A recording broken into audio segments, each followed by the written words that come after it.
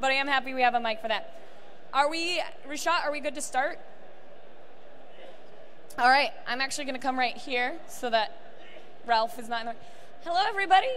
We're getting started here. Tonight we're doing live painting with our magic artists. First of all, I'd just like to introduce all of our artists. First, over here, we have Joe Schuler.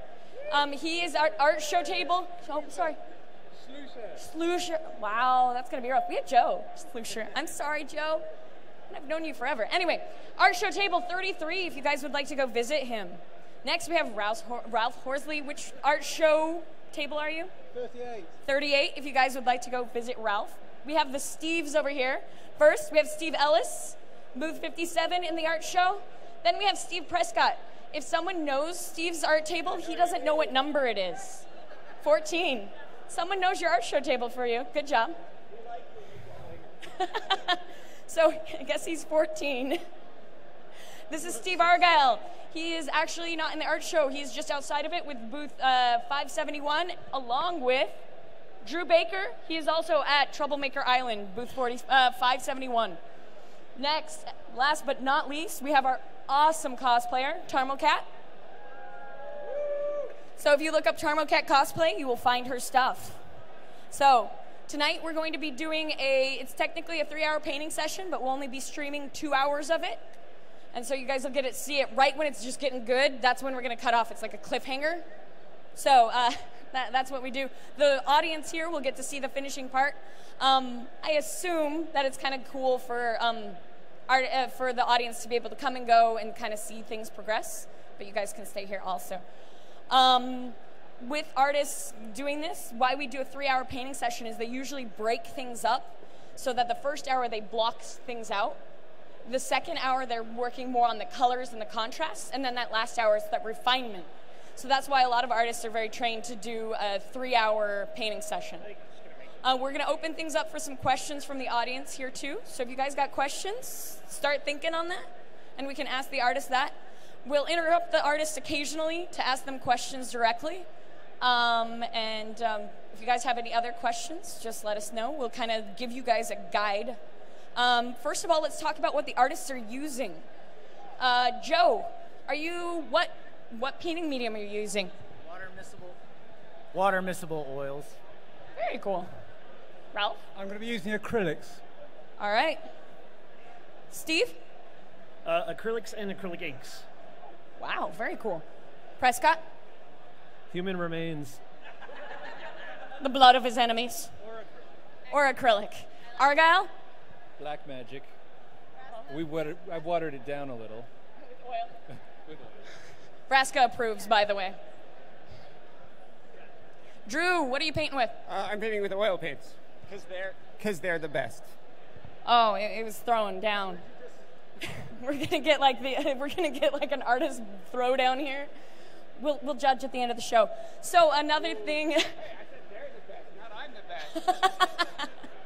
So another thing is many of these pieces might be available at the artist booth for purchase later.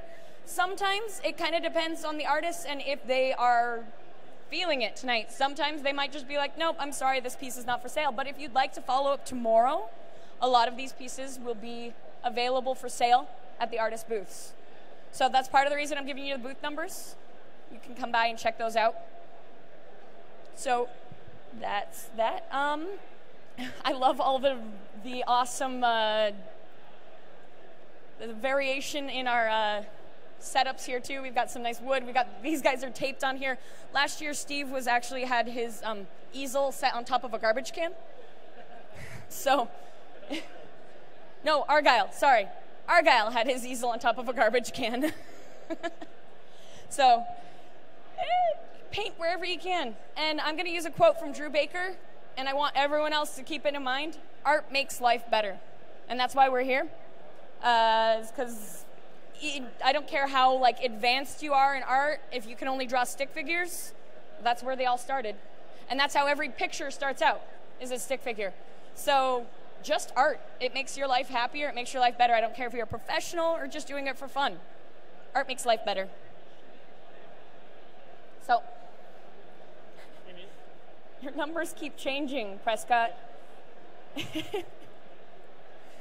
I think his name badge is going to like slowly change throughout the night.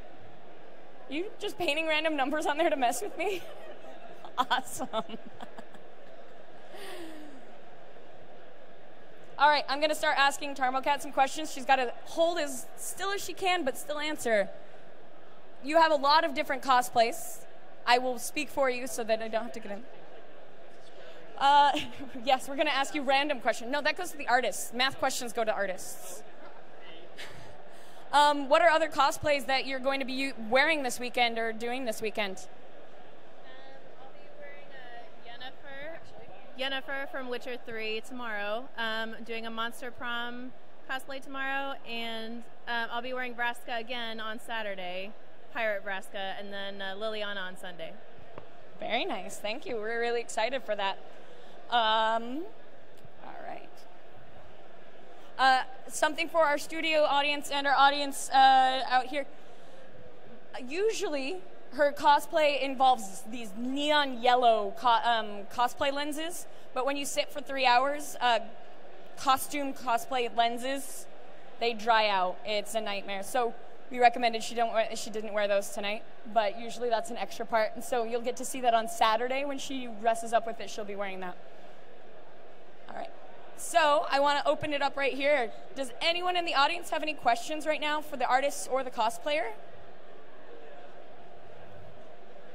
Oh, he wants to razz the artist so bad. Do it. Oh. I don't know. I don't know if we can roast the artists tonight. Is there any questions going on from anyone in the audience? Ah, very good question. Have any of you painted Vraska before? Anyone done a Vraska? Have any of you painted a Gorgon in the past? You got one from Steve Ellis? Steve, you did, because Damia, Sage of Stone from Steve. I'm a jerk. It's because I'm trying to get in this camera right there. He's got me right there. Yes. Okay. Good call. I'm limited on my space. I have a chain. I have a leash. Actually, you know what I'm going to do? I don't need a chair. I am sorry, Ralph. Thank you very much. Heart. Ah, that is a good one. But anyway, have you painted a Gorgon before? Not that I can remember. Huh. Steve, you were saying you'd painted a Gorgon before.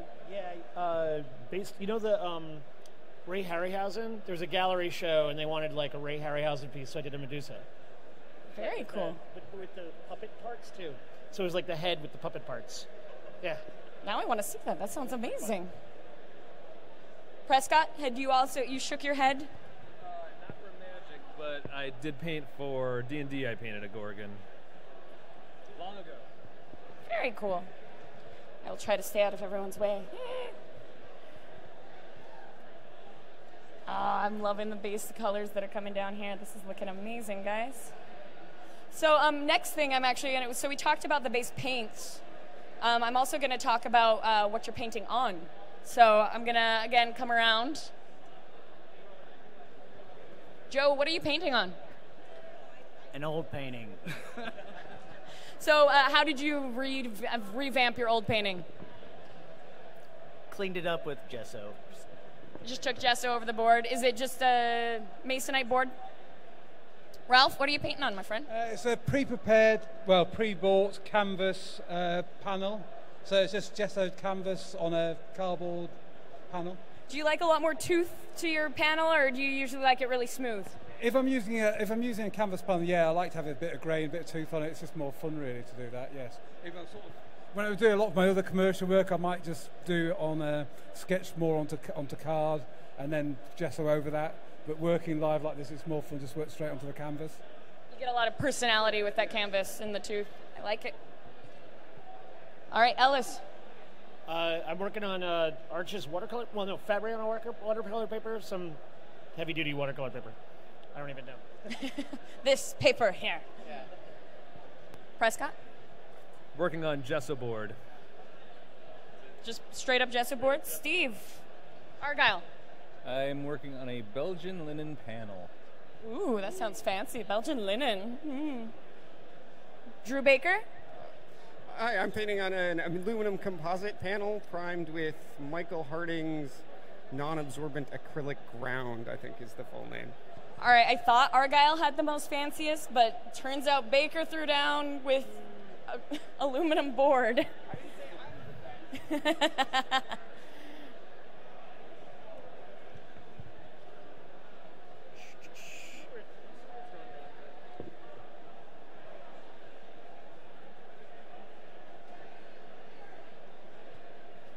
Very cool.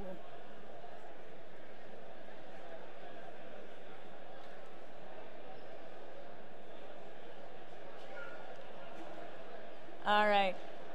I'm going to come in here and I'm going to ask Ellis a little more about how do you choose your palette and how do you set up your palette?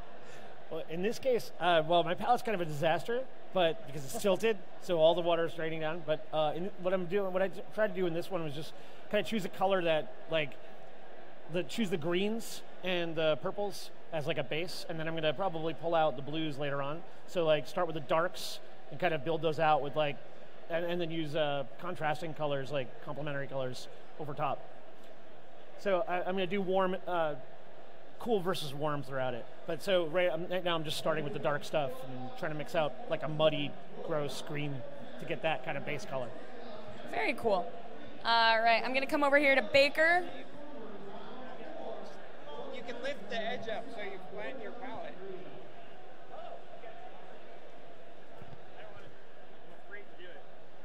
Scar. Oh, look at that. We have now fixed Ellis's. All right, Drew, how did you set up your palette? I put white in the corner, cools down the left, warms or earth tones across the top, and then some reds where I needed them. I was looking at the model and her costume, trying to pick out what range of colors I needed to cover that. Pretty straightforward. Very cool. And I've already discovered I guessed a couple wrong.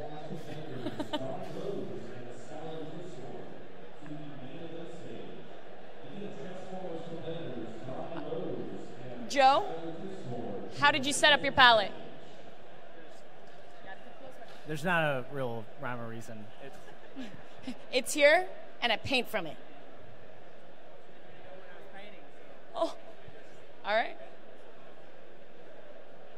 Ralph, do you have any additional thoughts on how you set up your palette? I always set up my palette very much the same way. So in the middle, I'll have white, a mid-grey, and a Payne's grey. And then along the top, I'll go from yellow through orange to red. And then at the bottom, sort of greens through blues. So it's sort of warm colours at the top, cooler colours at the bottom. And I just always tend to work the same way. So, I mean, the individual choice of colours might vary, but the way it's laid out is always the same. I like that. I always like to ask different artists how they set up their palette because it's interesting to see how they work, and everyone works a little different.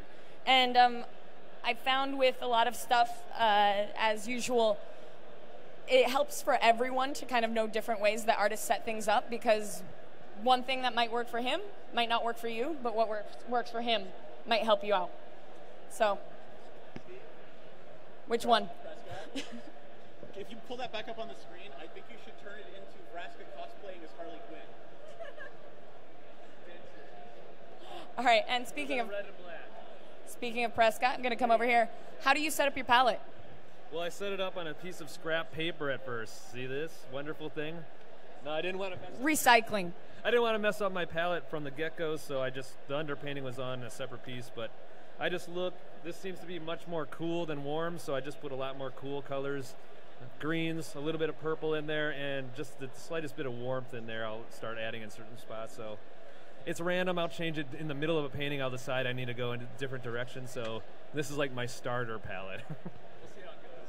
I like the idea that you kind of keep the prep work on the back because it takes a lot of paint and it's kind of messy. And you don't want to do that. Yeah, travel palette's pretty small. Argyle, palette setup. I just basically squoze every color I had onto the thing, and yeah, there's no rhyme or reason to it. All the choices.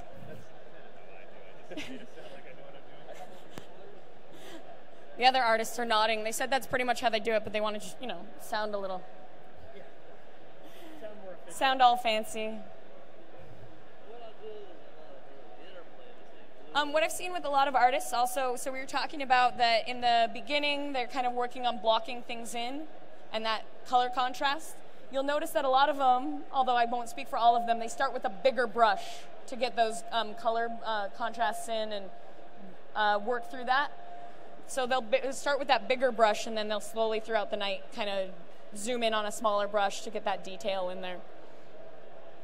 And so we'll move all around there. Again, this is so fun. Another cool thing, we actually had an interesting thing one time when we were doing this, where a guy was basically sitting over right here, and he was looking at how an artist over here was painting, and it looked like the model was in a completely different pose. And it's just because of his point of view versus the artist's point of view.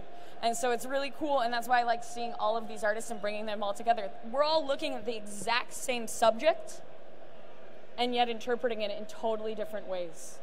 And I love seeing that from artwork. It's so cool to see how people think. I think you really get into their heads and you kind of see what they're seeing. And so it's a lot of fun.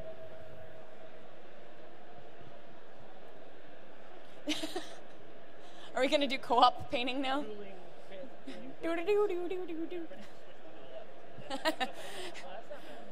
I was joking with the artists earlier that they should choose their palette just by putting a bunch of colors into a hat, and they just pick it out. They get 3 colors.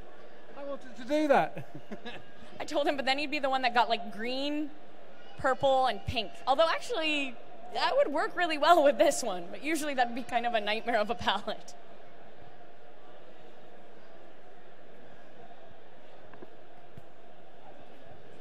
That would be a fun one. Another one that would be kind of interesting would be the idea with everyone involved and knowing you do move one down every night. Maybe next year. I got 3 artists in. Move down every night. Maybe we'd split the hats up into different, like warm, cold.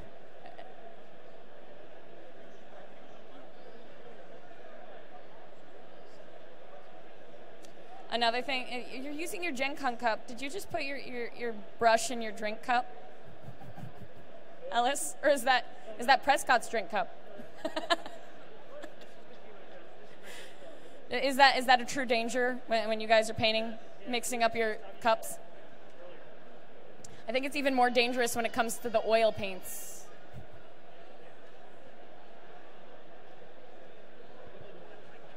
Yes, don't drink turpentine.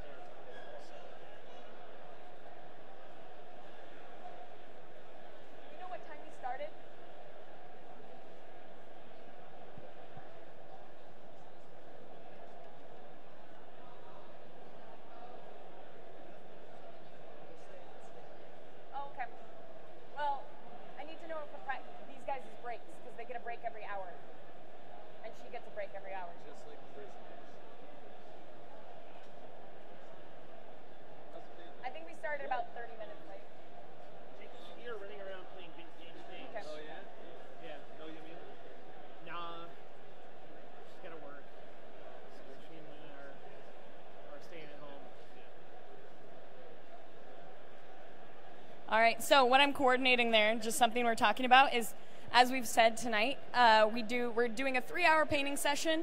We're not going to stream the whole time, but that's usually how artists do their pacing. And then we also promised our very, very patient model, Kat, that she gets a break every hour.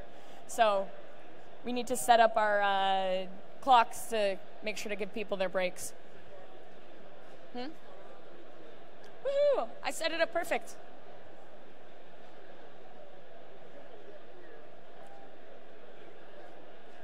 That's all I need. Cool. Thank you.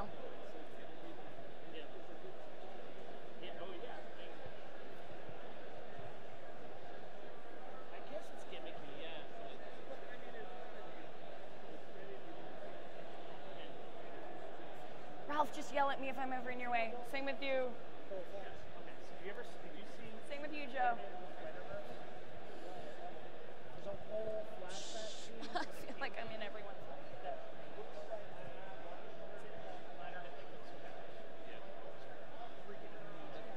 I'm like, animated. Yeah, so moving watercolor and splatter.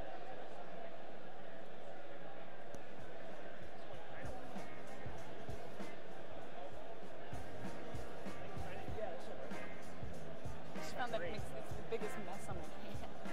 Yeah, well, try not to. You get all over the clothes. Try not to hit the right. Just a little one. Yeah, I don't really try to fix that. I'm gonna put this down and get out of. I'm gonna put this down and get out of people's ways for a second.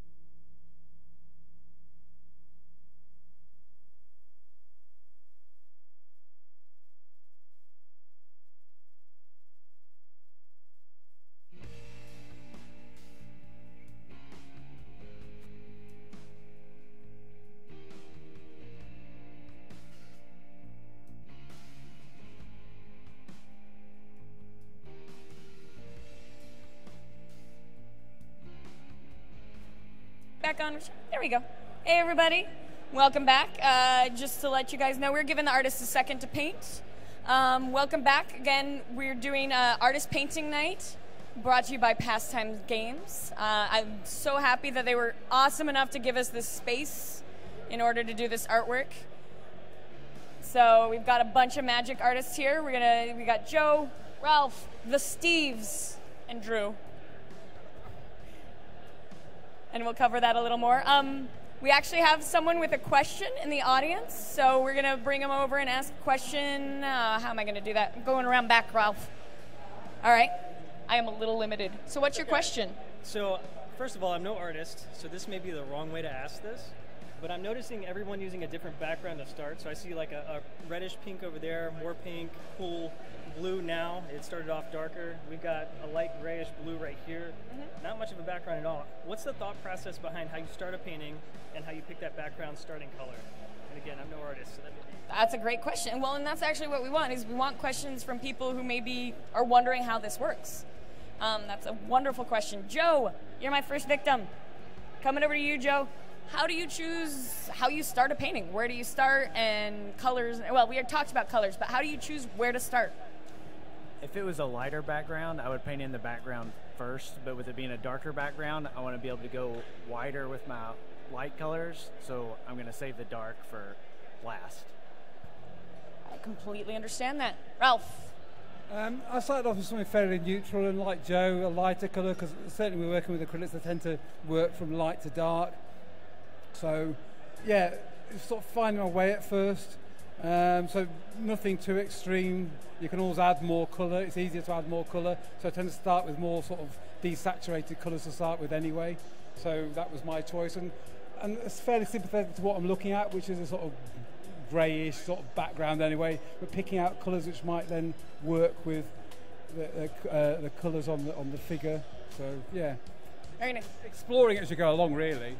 Sometimes the limitation on that also is what, as Ralph was talking about, is what medium you're painting with, and if you have to go light to dark, or how you do those colors. And something else is thinking, are you wanting to go for something that's quite complementary? So if the the skin tone say bluish, do you want to go for a bluey purpley background, or do you want to go for something contrasting? I think I've gone for something which is more sympathetic, maybe rather than a strong contrast. And it also, part of what goes into it is the feeling you want to put into a piece too. That'll dictate a lot of that feel of scary, calm, things like that. All right, Ellis. Yeah. What was the question again? How do you pick what you start with? So when you started your background, you're putting a bit of a different background in. How you put a base color down, you put that purple down. Yeah. How do you pick that color? How do you start a picture? Well, what I like to do is try to find like something in my head of what the bright point of the piece is going to be. So in this case, since Vraska has the glowing yellow orange eyes, so I thought I'd go with blue, purple, green, so that I'd have complementary colors in the yellow. Again, so the yellow against the purple, and maybe a little bit of the warm yellow against the blue. So it'd be like kind of a, basically, so that the eyes really pop out a lot. So I'm going to basically submerge the painting and then pull out the details. So I start really, at this point I started dark, and then I'm doing the blues because they're going to be kind of my neutral background that I'm going to pull the other colors against. But each painting kind of is different, so it's like you have to kind of decide where you want the eye to go. In this case, I'm going to have people look at her eyes, so then everything else has to kind of go back and support that. You want people to turn to stone, is basically what you're saying. Make eye contact. Yeah, that's actually really cool. Yeah. You're done. Yeah. All right, Prescott. If the piece is dark, I'll start middle tone and just keep pushing it. And most of the first phase of my painting is just pushing around colors and tones until it seems right. So it's a timid approach. I don't do anything too bold for like the first third of the painting while I'm kind of searching for all the shapes that I need. It's more about value and shapes at this point than it is about color. And then I start tweaking the color as I go along. All right, Argyle. First thing I do is kind of try and find the point of interest that I want to work around. And so from my point of view, there's this really strong light that's on the one side of her face, so it's not quite a portrait, but that's where a lot of interesting transitions are happening. And so right now what I'm working on is just kind of getting some basic color on that. But I'm going to be kind of carving into the area with high contrast. Right now I'm just trying to get some basic color down. But that's what I'm looking for is kind of a point of interest to draw attention to. Very nice. Baker. So I have a very strong profile from where I'm sitting, and also a very flat lighting. So the profile is just really distinctive. So that's what I went to, just as a starting point was that. But really, in my experience, the most important thing is to get paint down so I can edit it. I can't edit a blank page. So that's the important thing, is to start. It's very similar to, I know a lot of writers talk about that, is you just got to get something down and get going. It sounds a lot what the Steves were saying too, is kind of play with it and go from there. It's what we were talking about, that first hour is kind of that shapes and getting a feel for things. So if anyone else has any other questions, let me know. And we can get that. Come over. Not anymore.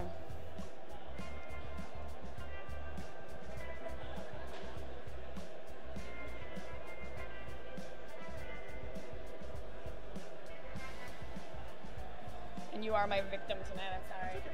You're gonna go this way? So it's more of a question for just when you're making the magic cards themselves. Do the artists start as paintings and then take them to digital, or do digital to paintings, and then how does that work? That's going to be different per artist, so that's a great question. Is professionally, I'm going to just change it. Like for Magic cards, professionally, it will be a lot different working than a live painting. Is a very, very different beast from figuring out how you're going to do that. I'm actually going to go reverse order here. So Drew, how do you start when you're doing something for a professional piece for a client? It's very different from this. How do you work? Do you do, because he was talking about, do you start with a base and go digital, or how are you go? Okay, well, the first stage is thumbnails, because the client has their, the things, the criteria you have to satisfy with the piece. So I'll start with my gridded notebook, and I'll do a bunch of thumbnails trying to figure out, one, how do I solve their problem? And then two, more importantly, how do I solve it in a way that's interesting for me so that I actually want to finish this piece? Because nothing's worse than working on a dull piece that you don't care about. So I'll do 50 thumbnails, variations, moving the camera around, moving the light around, moving the gesture a little bit. And then once I've nailed the story I'm trying to tell, I'll do research. I'll get reference from a model, I'll get props, gather information. Then I'll do a more refined drawing and find out all the things I was supposed to have figured out, but I hadn't yet, so I have to do more research. And then I usually move to a painting from that. I can composite the reference digitally, but my end goal now is to make an oil painting.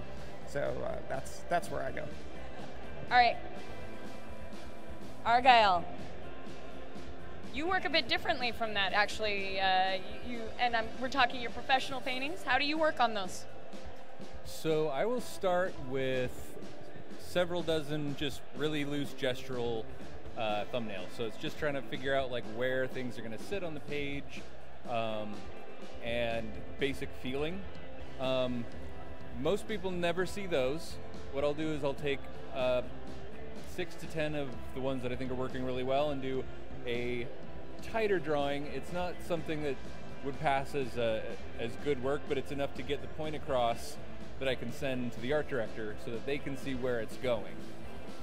Usually once the art director has approved it, I just start painting straight on top of that. Sometimes I'll work out a more detailed drawing if it has a lot of detail elements or perspective things that actually need work. But most of the time, at that point, I'll just start coloring. That's very similar to Drew. You work digitally, though, mostly, don't you? Yes, that makes it a lot easier to cheat that way. All right, Prescott, how do you work? Oh, from a client? As a client, you mean? Similar to the other Steve here, Argyle, when I get an assignment, I get a feel, usually it's like a creature or figure-based. So I feel if I can nail the gesture, like if I can get the energy and the emotion in the gesture right, then the rest of the stuff will start to fall into place. So I'll do, even if it's a whole scene, if I pick the 1 or 2 figures that are the most important to the piece, I'll do a bunch of thumbnails of just the figures, get the gesture right, and then after maybe 20, I'll find the one that I like the most and do a kind of a middle range thumbnail of that. Just kind of work it up from there, start putting in details, see how the rest of the piece falls together, and then I kind of assemble it from there and go to a bigger line drawing and paint from there. So it sounds like it's very different doing a professional piece than from doing doing a portrait painting. I might come back and revisit that with you guys later to kind of talk about what you enjoy between the two things and how you enjoy that. All right, Ellis. Well, yeah, I mean, kind of the process of doing sketches, is kind of standard, but my process is usually to get a big cup of coffee, sit down with a pen and scribble and just think about what I'm doing, and I scribble until I kind of see what compositional ideas come out. And then once I find some of those like scribbles that look really kind of interesting, then I start to go, okay, maybe this is a drawing, and I start to kind of find edges and refine it into like a shadow and light kind of compositional sketch. And then once I've kind of figured out that makes sense to the story, then I'll go in and I kind of carve out the details so I can send it to the art director. I mean, sometimes my art director is very understanding because they get these what look like scribbles on, coffee-stained paper, like, that have been stepped on and that I found late at night. And so, wait a minute, this one works better than the other one I was going to send. I scan it in and send it to them, and then they usually call me, they usually email me back and say, that looks great. And then I scratch my head and try and figure out what they actually liked about it. And then that process usually is a couple days of me looking at it going, oh crap, I have to figure out what worked, and then I do it. A lot of faith involved between you and your art director. Yeah, a lot of faith. I think they have to have a lot of faith. So actually, Prescott, what do you usually work in professionally? Acrylic. Is that what you mean? Yeah. Acrylic, if it's concept design, I work digitally. You have a different question though? Nope. Okay. Yeah, I work digitally for concept, or digital mixed with pencil drawing. But if it's a full color piece, if it's like narrative, Magic the Gathering, or D&D, I work in acrylic. That's exactly what I was looking for. It was awkwardly worded. Sorry. Ellis. I often will start with ink and just kind of let the ink kind of do its thing, because it does stuff I can't plan. And then, and then I start to refine into pencil, and then I'll sometimes even take the ink and just paint right on the scribbly ink and figure out the painting as I go. And actually, you're one of the ones, and this is, again, why I like to ask different processes from different artists, is because sometimes they have the same base ideas, but a lot of the stuff is different, and it feels like your professional process is actually, in some ways, very similar to what you're doing here, and that's really cool to see. All right, Ralph. Like other people, I'll start with composition, thumbnails, composition sketches, but often before that I'll just spend a lot of time looking for reference, because that might just trigger ideas of how you want to do it. It might not even be reference of the specific thing, certainly for landscapes or things like that with the background element. It might be even looking for lighting ideas or colour ideas or things like that. It's often just looking for a trigger, something you can hook the piece around. So that might be a figure reference, it might be a reference for a particular thing, or it might just be an idea of an approach about composition.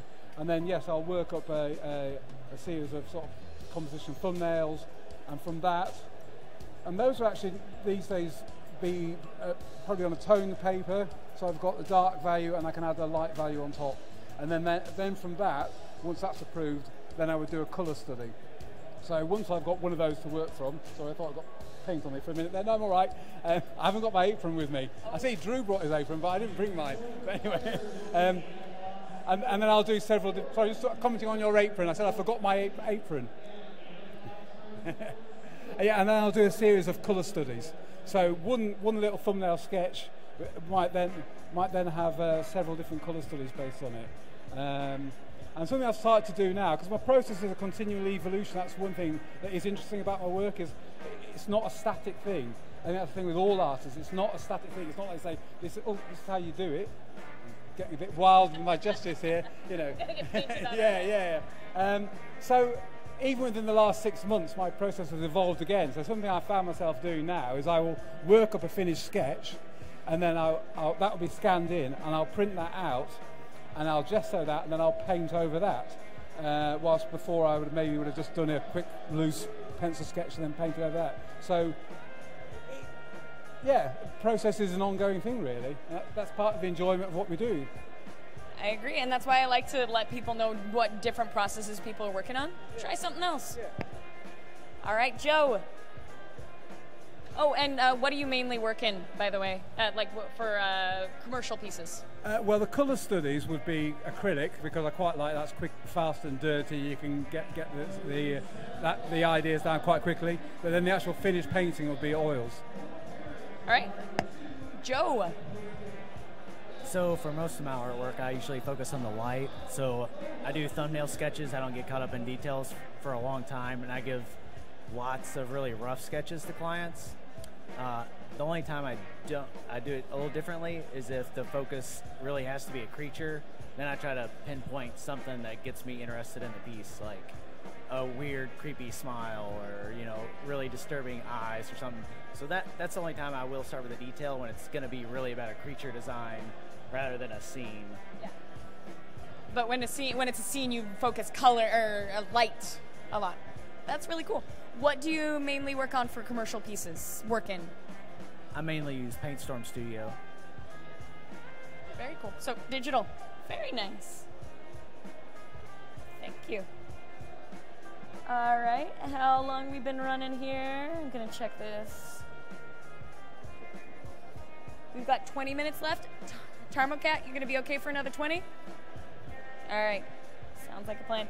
So in 20 minutes, we'll take a break. The artists are gonna take a little break, and then also Tarmokat mainly will take a break because this is pretty rough. I know it seems like just sitting, but we'll interview her a little during her break and get some opinions from her on this.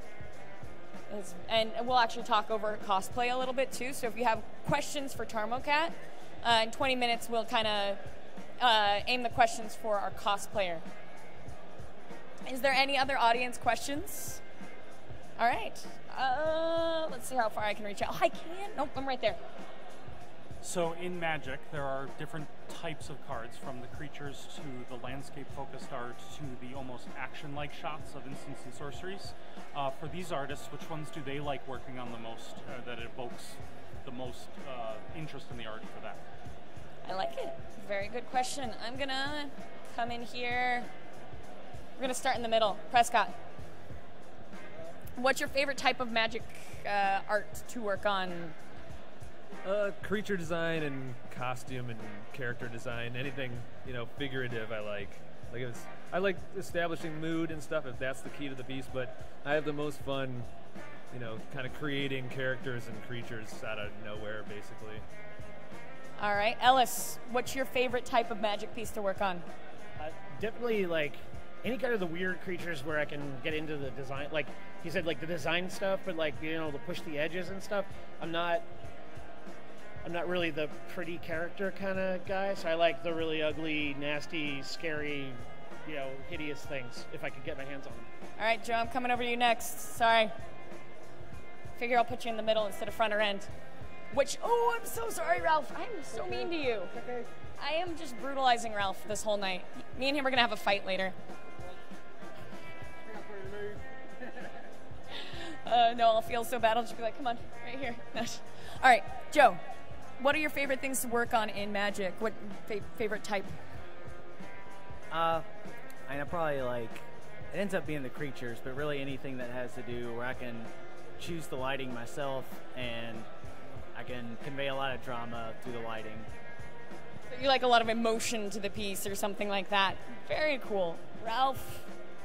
Again, I think what I've enjoyed doing has changed over time. So maybe a lot of my work I've been known for in the past is very heavy figurative work and big action scenes. I certainly did a lot of that for Dungeons and Dragons, and I've done lots of like monster type stuff and characters. But actually, I've really been enjoying doing landscapes and pieces like that recently. So maybe it's just having variety. I think variety is important, really, for me, to be honest.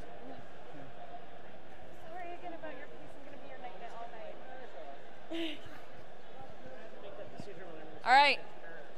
Baker, what is your favorite type of piece to work on for Magic? Like lands or spells or? Well, I think, like Ralph, variety is really important. If there is I've done work for other card games, and there have been times where I'm getting the same thing over and over and over again. It's like eating the same meal over and over again. I just enjoy being able to change it up. I like it. Argyle. What is your favorite type of thing to work on? The Chase Mythics. Doesn't matter what they are, Chase Mythics. Very nice.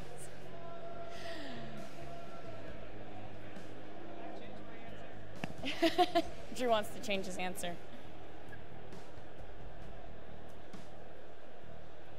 All right, things are progressing really well. Getting a lot of pieces, getting further and further here. Starting to see more of the focus. Loving these. I am going to come around. If you don't know, feel free. But I am going to ask the artists if they're planning on or thinking about selling their piece. So, and as I said, sometimes artists will work on a piece, and while everyone else is like, that was amazing, I want to buy that, it might not be something they want to sell, or they're not comfortable with that. It's kind of how art goes. But some of these pieces will be for sale at their booths, and so I want to let you guys know, and you can go there tomorrow and check those out. So I'm going to go around and ask on that, and since I'm right here in Ralph's Way, are you going to be selling this maybe tomorrow, or do you not know yet? Everything's always for sale of my work. There you go. All right, Joe? I wasn't planning on selling mine. Okay, so not probably from Joe. Okay. Ellis, you think it's going to be for sale? If I can make it work, maybe. You know. So yours is still a maybe. Yeah. And see where it goes. and like I said, it's really a feeling for an artist. If someone, oh, that's amazing. No, I really want. Sometimes an artist just really doesn't feel like a piece hit the mark, and so it's always up to them. Prescott. Sure. Why not? Go for it. Argyle? Probably. Hope so. Again, we'll follow up a little later on that. Drew? Oh, I expect it to sell tonight.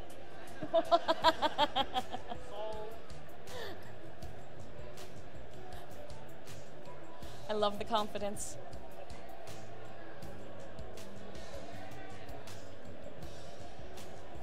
Do we have any other questions out in the audience? We really like the audience participation.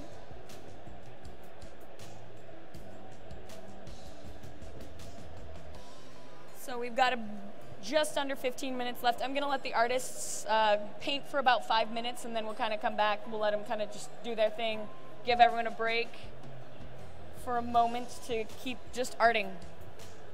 So I'm going to set this down. Rashad, if you want to turn off the one mic.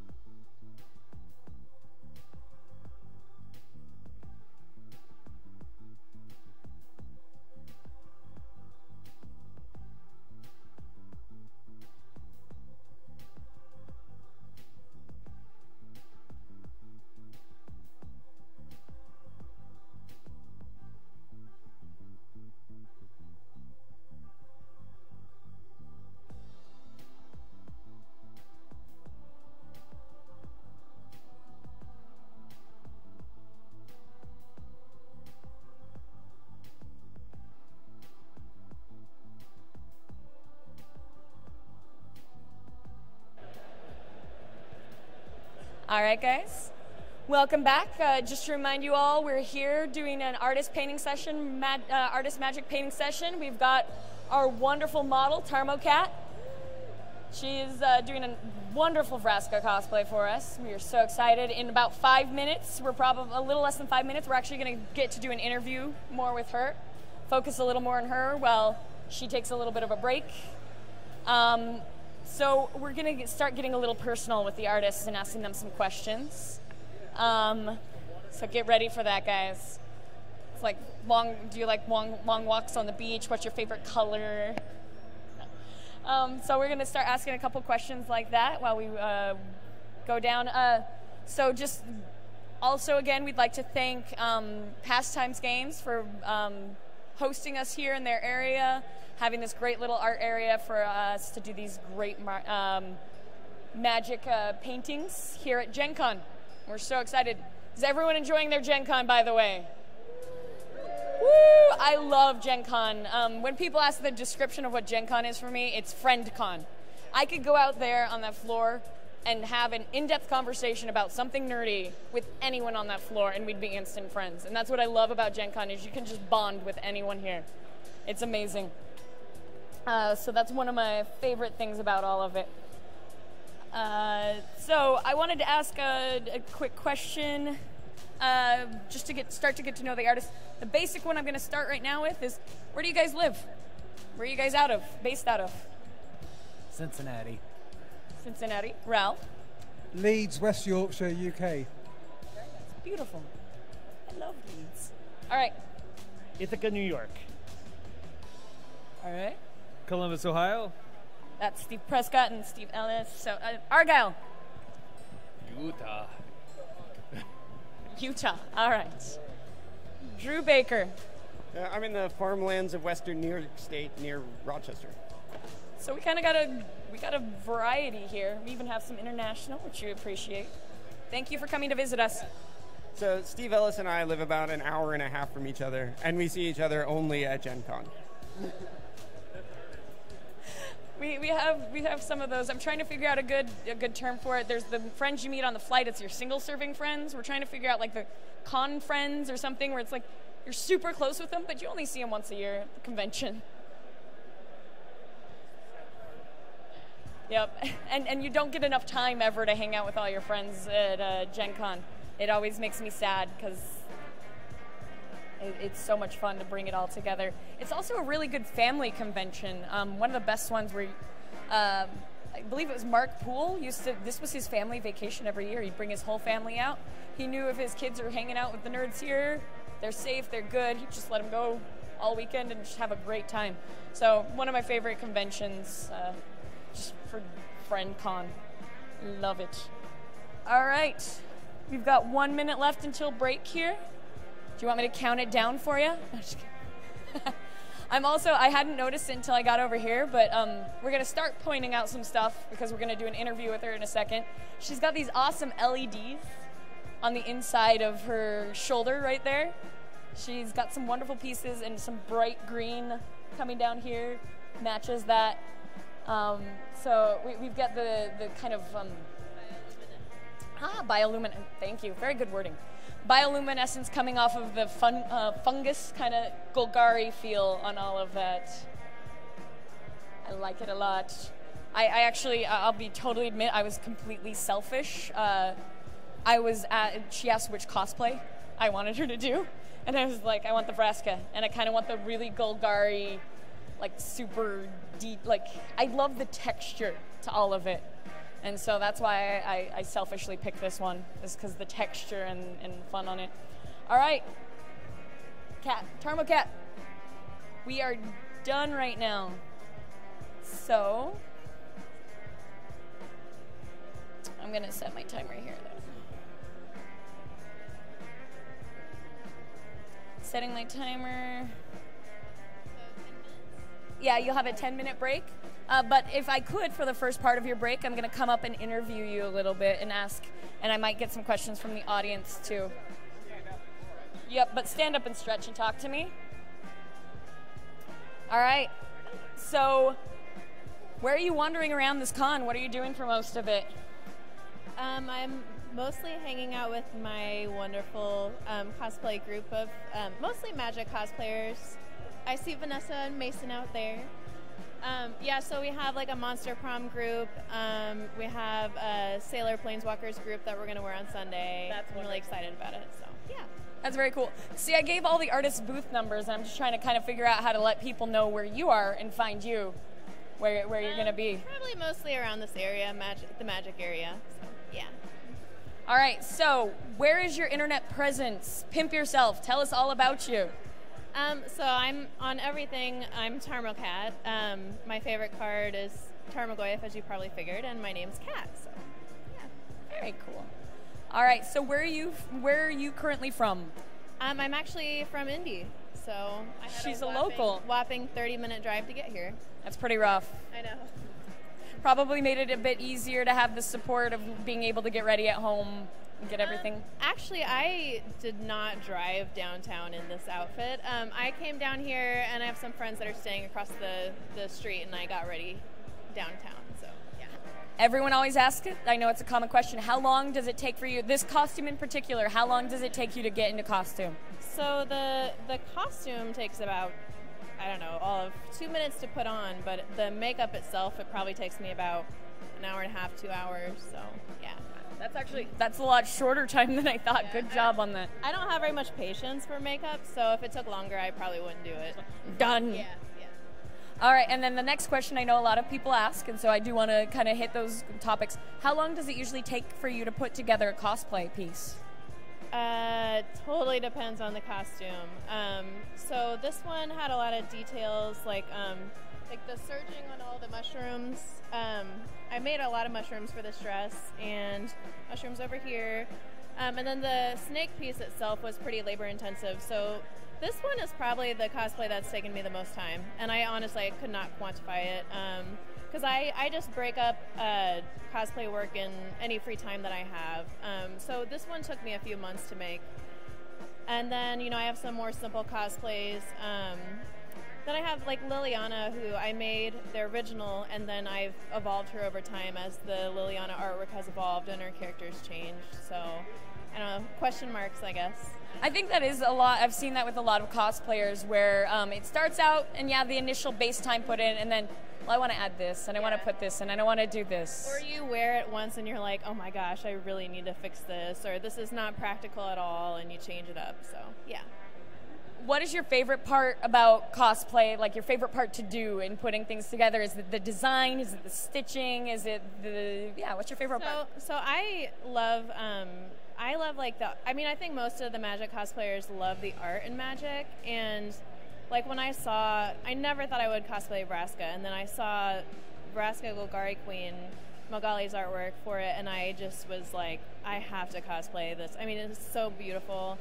And then it was just like probably at least a month of brainstorming and thinking, how the heck am I going to make like a snake head, and how am I going to make all these mushrooms?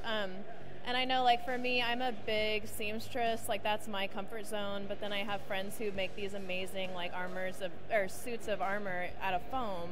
I'm horrible with foam, but I'll try to make anything with fabric that I possibly can. So, but yeah, I like the challenge of taking the art and making it a reality. Yep.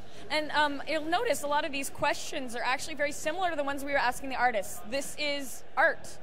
And so we're talking, hey, what mediums are you working with? What is your favorite medium when you work on it? It's very similar to the questions. The next question I'm actually going to ask is the same one we asked the artist. Where do you start? Like, how do you start this process? Well, for Vraska, it was actually if I could successfully make a snake head, because if I couldn't, there was no point in making the rest of it. So I just started with a snake head.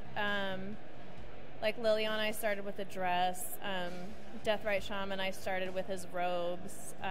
So there's kind of a focus point that you're like, that's what I want. Start from there, and then you can kind of evolve outwards. So, yeah. Very nice. Is there, all right, so I know personally with artist pieces, I have favorites. Like it's a weird little thing, but it's like, I love this finger on this piece here. Show us your favorite thing on this costume. What is that piece that you just want to show everyone and you wish they all noticed? I love Vraska's like mushrooms on her dress. I love to eat mushrooms, and I think like mushrooms are adorable, and I love the whole Golgari feel, like the very earthy, like gritty vibe, and the textures.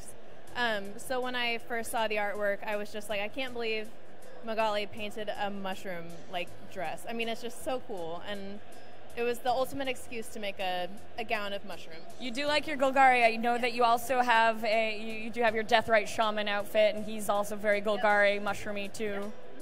Yeah, I'm always playing like a green-black variation, so yeah. Steve's pretty green-black too.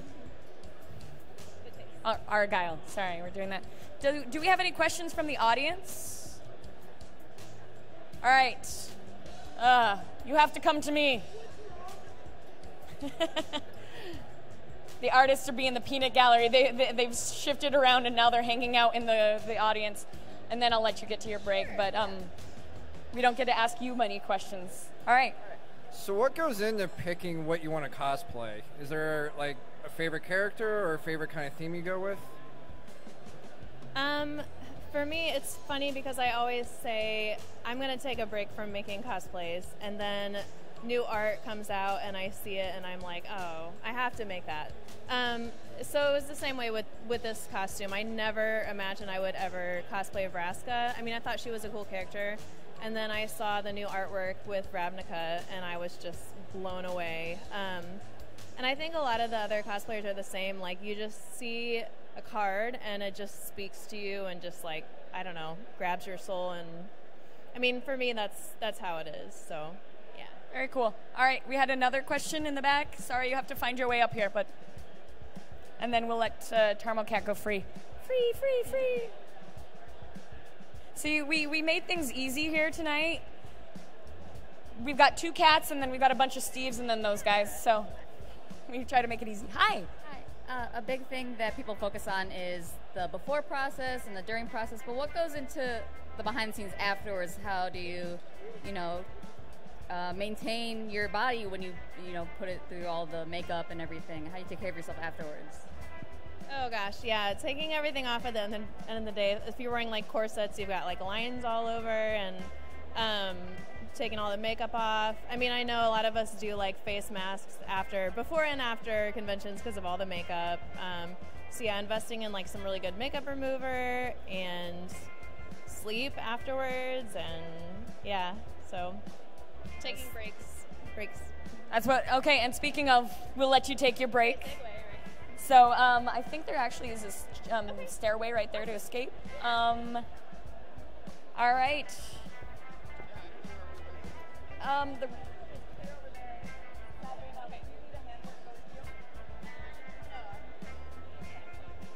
All right, Rashad, we're going to give it a break for a second. I'm going to put down the...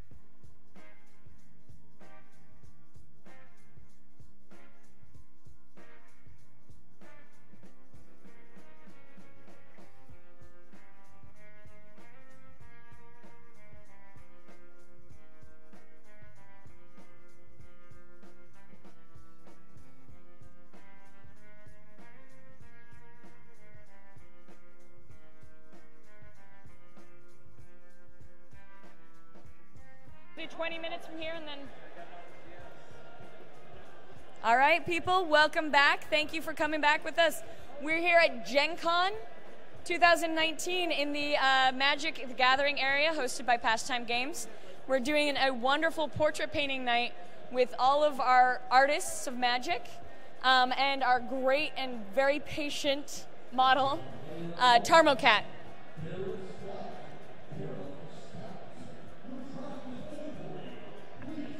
Oh, all right, we'll get that in a second. Thank you.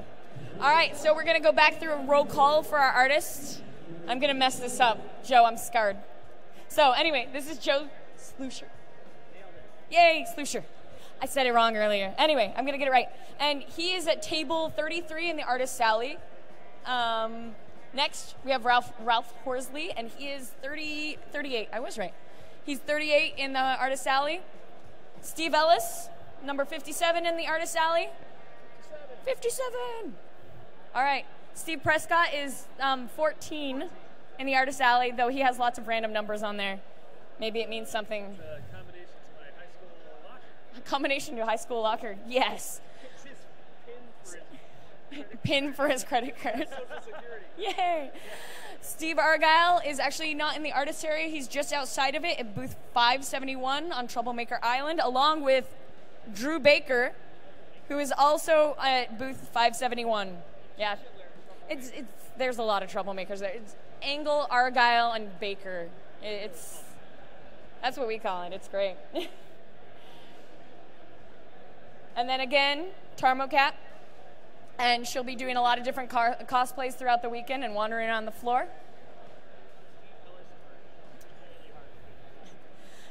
We'll be back streaming for another 20 minutes. We'll still be doing the live show for a while yet. We've still got an hour, 40 minutes about for the live show.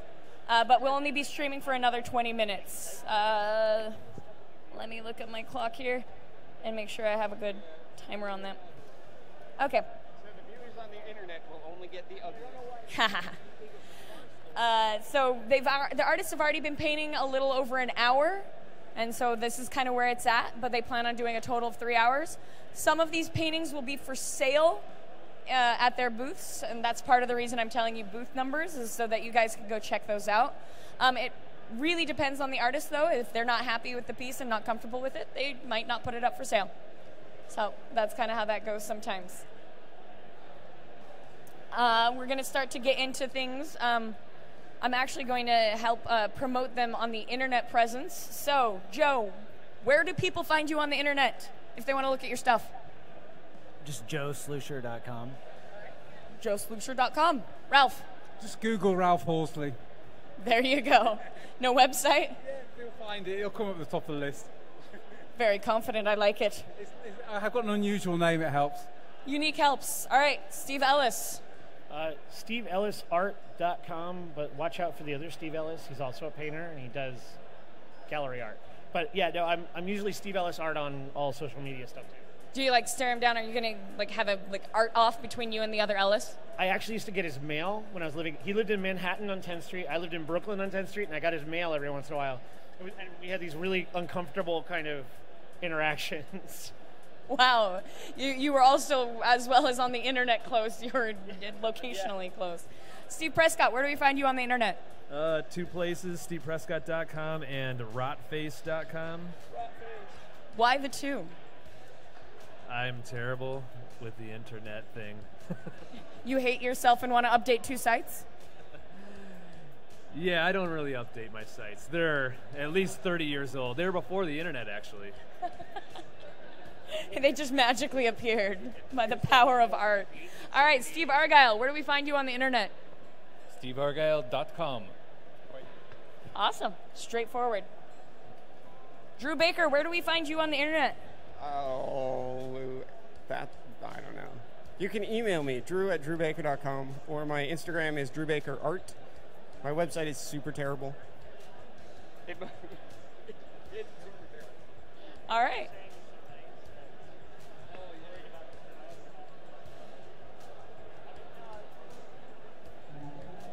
So I'm going to come through. This is a common question that I know a lot of artists get, but they're inspired by you guys.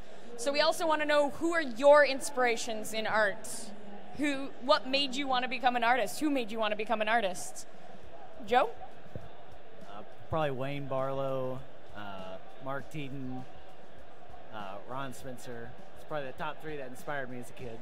Awesome. Ralph? All the early D&D stuff, really. I grew up playing AD&D, and it was all those black and white line drawings that did it for me, really. Same here. All right, Ellis. Bernie Wrightson and Frank Frazetta. I'm kind of easy, but that's it. I think you'll actually find, especially with artists that are sci-fi fantasy artists, they have a lot of similar inspirations. And you'll actually probably see when someone over here says one, someone over here will be like, that one. All right, Prescott. Mike Mignola and Stan Winston. All right, Argyle.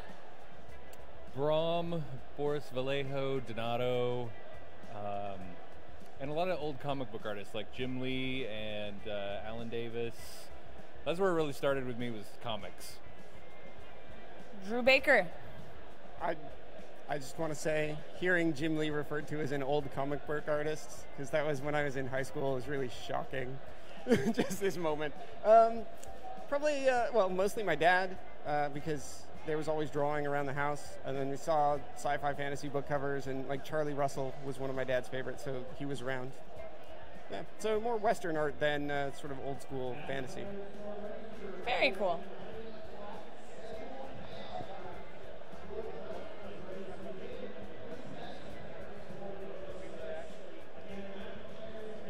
All right, and Drew, we're going to come back around and wheel back around this way again. How did you know? This one's a complicated question. How did you know when you wanted to become a professional artist? Or is there a moment that you kind of had, or is it just something you've always kind of gone through? How did you know you wanted to be a professional artist? Or was there a point you figured it out? Yes. Oh, I'm still not sure about it. I'm kind of on the fence. We'll see. Drew's still figuring that out. What's your backup job, Drew? Walmart greeter? That's one of the reasons I'm still an artist. I really can't get out of it at this point. I'm not qualified for anything else. All right. Steve, was there a point in your life when you realized that? It's when I started running out of money for college. Steve Prescott, did you have a more moment or time in your life when you realized you wanted to be an artist and really started going for that? I think it was after I saw the movie Aliens is when I really was like, this is the shit this is the stuff that I want to do. So yeah, I started with that. I was drawing long before that.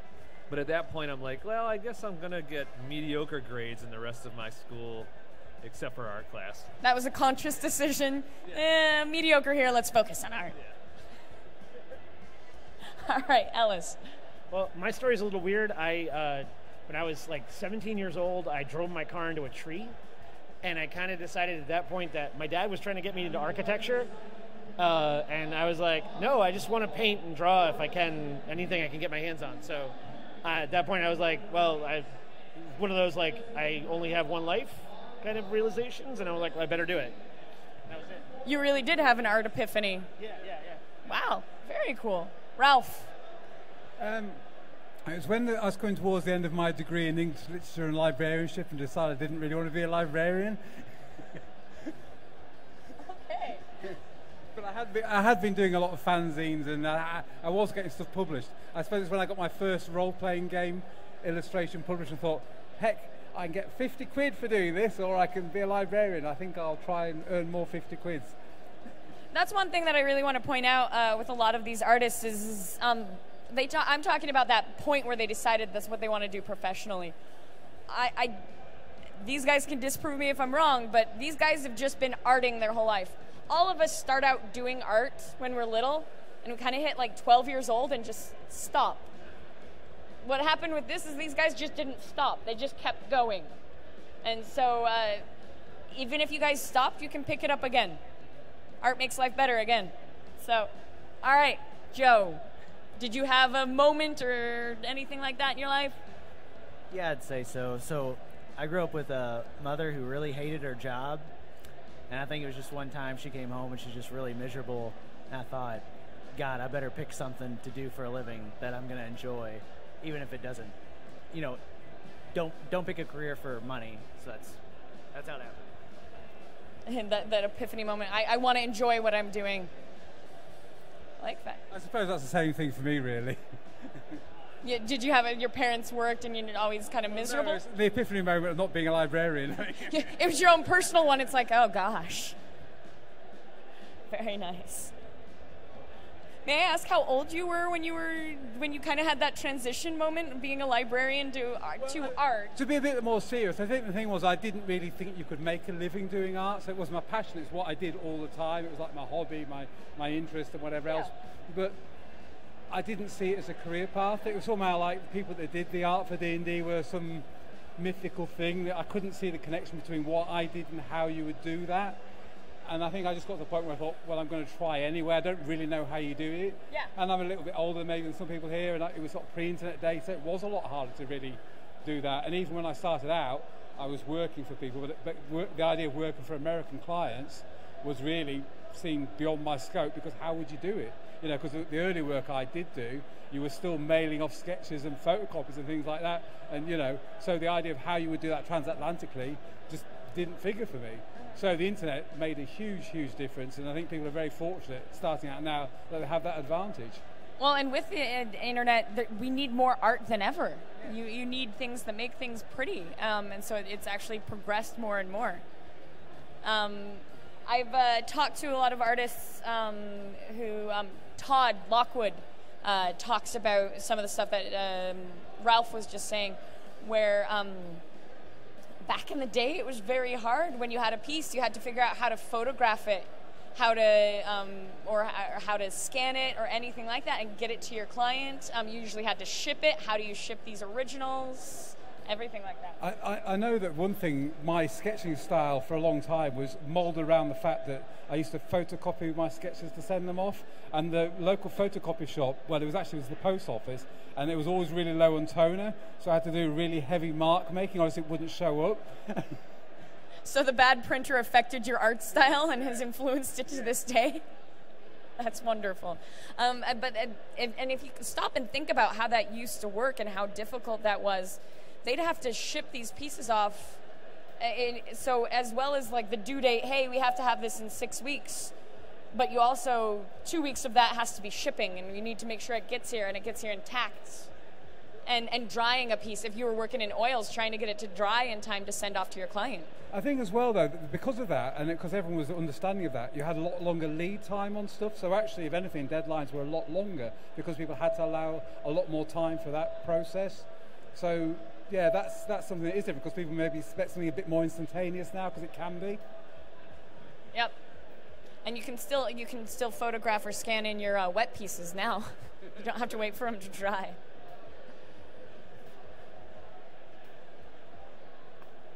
That's also why a lot of times classically people had the numbered pieces. Is when you did a print run, it took a long time to set up the printing, and they did the proofs and everything like that. It was a big process, and it cost a lot of money to do a print run. So that's why they did those limited edition 1 out of 100. It's just because it took a lot more work than just your printer at home or the sudden, quick ability to print things out now. I imagine there's actually someone on the floor doing it where they have a computer here and just can print on demand the artwork. And so it's great to see how technology has influenced and changed what we're able to do. And yet these people are still here doing traditional art. That's actually something we want to come back to and bring up is, I think, yep, we still got a little bit of time left on our stream here. What I want to come back and ask is, what's the difference between working on a completed piece and working on a portrait, and what do you enjoy about both? And those differences there. Joe? So there's a lot of differences between working on a portrait like this and having someone sit for you and working on a commercial piece. What do you enjoy about working just quick and 3 hours time box versus having a more time to plan? And I could say that working from life is kind of nice because you're not having to develop ideas on your own. As far as client work, I like that I can jump drastically to like a new direction, whereas I can't change well, I can sort of change direction, not much. Actually, that brings up another thing. I was talking to Joe earlier and kind of BSing with him, and he was painting. He goes, "Oops." So that's actually a side question on that. What do you do when a piece goes sideways, like especially when it's a traditional piece like that? How do you handle that? You don't just leave it there. You definitely try to. I mean, I can't help but try to fix it. I'm going to try to paint over it, scrape it out. A lot of times, when I would do still life painting, you'd scrape the whole painting down. So you just keep revising. Well, you are painting over another piece right now. You are painting over another piece right there. All right, Ralph, what do you enjoy about doing the portrait session, quick timed 3-hour piece versus more thought out? Well, I think that's the thing. It is a quicker session. It is less thought out. Maybe that's the fact that it is a bit more spontaneous and and maybe a bit less precious. And that's quite nice, really, not to have the same sort of pressures. I think sometimes you'll get something that's an accident here too, and you're like, oh, let's go with that. So what do you do when a piece goes sideways? Oops, moment.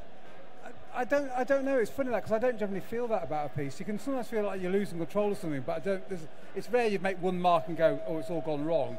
Until I kick your easel, of course. Yeah, you can have accidents. That's a different thing. Yeah, you can spill things and whatever. But generally speaking, things for me feel like more it's an evolution of something that's going on. So you might find you're not quite getting the results you're wanting, but you just keep pushing it back towards that. And some mediums are more forgiving. That's why I think I quite liked acrylics for a long time. I used to work more in acrylics than oils because I found it a very forgiving medium. You could go over it again. I know people, maybe students or whatever, said, well, how do you manage without Control Z? And it's like, well, you don't go back, you just go over, you just carry on evolving it really. So it's not a case of you suddenly go, oh wow, it's gone horribly wrong. I mean, you can find maybe like, okay, that face is shifting away, not looking quite how I want, and try and pull it back. So yeah, that's just part of the process really. It's not right or wrong, it's just the way you paint. An evolution, kind of. And that's a lot that happens here with these just 3 hours to draw. All right, Ellis, what do you like? So the question is, what do you like with these 3-hour drawings versus being able to, versus your more commercial pieces you have more time to work on? I think it's the immediacy, the almost the not fear, but like this almost excitement of like this could all fall to hell at any second. So you're kind of like walking on a tightrope, and it's just exciting. And you're interacting in a way with the model that like you don't get when you're working off a photograph or if you're walking off sketches. You really can get like a resonance. I don't know. It sounds really woo-woo, but you get like a resonance from the model, and it helps inspire what you're doing. It's just that life interaction. I like it. What do you do, or have you ever had a piece go sideways? What happens when it just? Well, what I've done in the past is I'll like stop, take a photograph of it, jump into scan it, send it to my computer, mess with it on the computer, go, oh, okay, and figure it out there, and then go back to the paint. That way, like it's like a extra sketch version, Oh wait, stop. Let's figure this out. Yeah. What about if it's a live painting like this? Just keep going. Yeah. Plow through. Yeah. All right, Prescott. Yeah. What was the question again? So the question is, what do you enjoy, and what are those differences between doing these 3 hours set time paintings versus like a full professional piece? Yeah. So this is much less meditated. So there's a little bit of prep time, but really I'm not trying to think out a high concept. I'm not trying to like orchestrate the perfect composition for reproduction in a product or anything like that. You're just kind of jumping in, and the looser you are, the looser your approach at the beginning, the better. So like I like having that release already, like knowing going in that I can start loose and stay loose and just kind of push color around. Like, so that makes it, it's kind of a different animal. It's more fun in that way, but the other way is fun too. Just it's good to loosen up sometimes. So the follow-up question is, what happens when it goes sideways? Big mess up. Oh gosh, that's the wrong color. Oh my gosh, what's going on here? That happens all the time.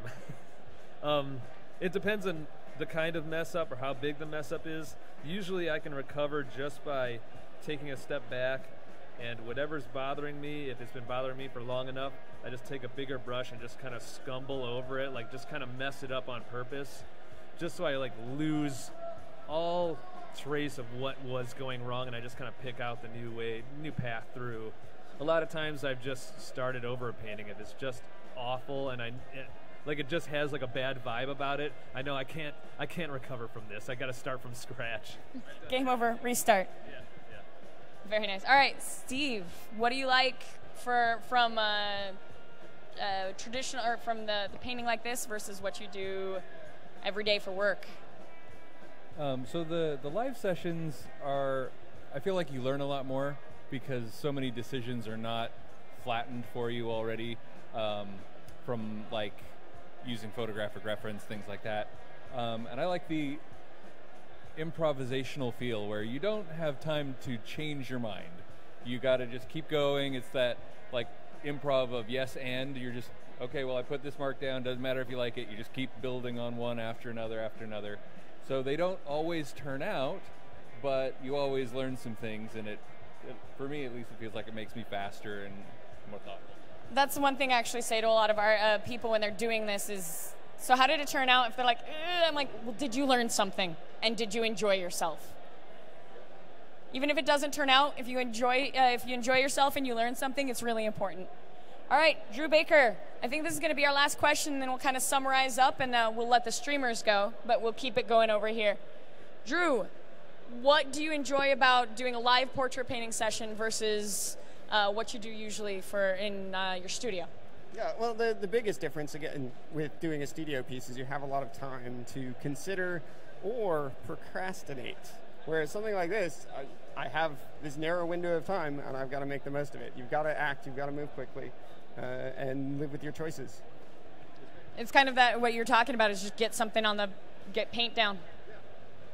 So what happens when something just goes sideways, a big mess up? Oh. Let me jump back again. This January, I was doing some quick paintings, sketches from life, and then some quick paintings every day. And there were times I had 45 minutes to do a quick oil painting, or an hour or 45 minutes was what most of them were.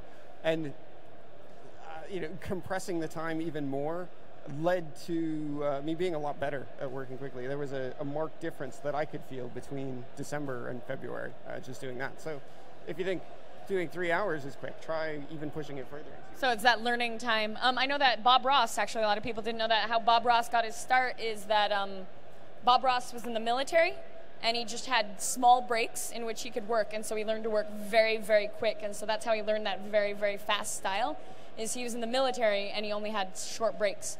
I actually have another friend who's in the military, and what she does is during her lunch break, she'll ask someone to sit for her, and she did 10-minute sittings of 3 different people, and just as quick as she could, just to learn and just improve. Drew, we didn't ask you on what happens when it goes sideways. What happens when it messes up? Sometimes it just goes in the bin. Sometimes you can save it. I was having trouble with one getting a nose right. And then during a break, came back and looked at it. Oh, the problem wasn't the nose. The problem was the chin. You just have to figure out what's going on. Yeah. It's kind of like the Steves were saying is that sometimes you just need to step back. You're sitting there fiddling on something, fiddling, and you step back and it's like, oh, it's this. So that's very great. So we're actually at that exact point where we're going to let the streamers go. We appreciate all the time. We just want to thank all the artists for painting for us tonight. We'll go through it quickly again. We've got Joe Slucher. Joe, your name scares me, Slucher. Ralph Horsley, Steve Ellis, Steve Prescott, Steve Argyle, Drew Baker, and Tarmokat is our model. We've got a wonderful host here with Pastime Games, Gen Con in the Magic area. This is in Hall B. We hope that you guys can join us. They'll be doing this again tomorrow night. We'll have, tomorrow night is Olivia, I believe, is our model. So she'll be here, and I know that Drew Baker is going to be painting again. I'm not sure about any of our other artists, but we know that that's going to be happening. So we'll be back here again tomorrow night. Same time from 7 until 9, streaming. So I think we'll have a different host tomorrow, because I'll be doing True Dungeon. But we'll also be doing this again on Saturday and have a bunch of people back here again. So we hope you can join us one of these times. So thank you guys so much on the stream. We appreciate you following along. If you want to see, this is like one of those like cliffhangers. If you want to see these finished pieces, you got to come by and check things out at these artist booths. Hopefully some of these artists might take pictures of their final pieces and post them online. So I recommend following up on these artists so you can see the finished pieces online. Thank you so much to our streamers. Thanks, guys.